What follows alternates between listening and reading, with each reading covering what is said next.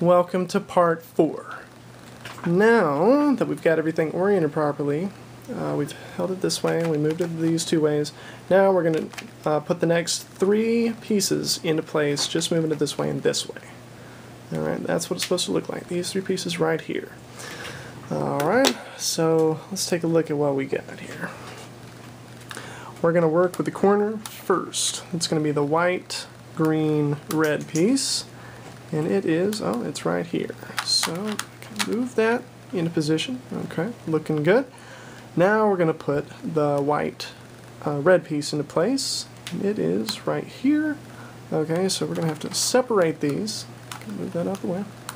We'll bring that up. Move it over there. Alright, bring that back down to where that's into place. Okay, that's okay. Now, yeah. This piece right here, in order to get it to go where it needs to be, it took me a little bit to kind of figure this out and work with it, but here we go. Here goes nothing. I'm going to bring this piece up like this, and move it over here, and then kind of move it out the way, and move that one back, and then I'm going to bring that one back to where they meet. Isn't that neat? And then bring it over here. Boom. Haha. Now they're both into place. You can rewind that as many times as you need to, as long as you know that this is a starting position. Yeah, that's where it's supposed to be. Put that one right there. Bring that one up there.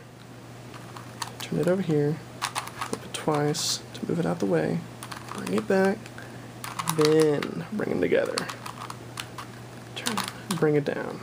Kind of complicated, but I'm sure you can figure that out. Now we're going to find the red-green piece. It's right here. Alright, so we're going to bring this up, kind of move it out of the way, and then we'll bring that one up. Alright, boom. Now they're together. Bring it back down.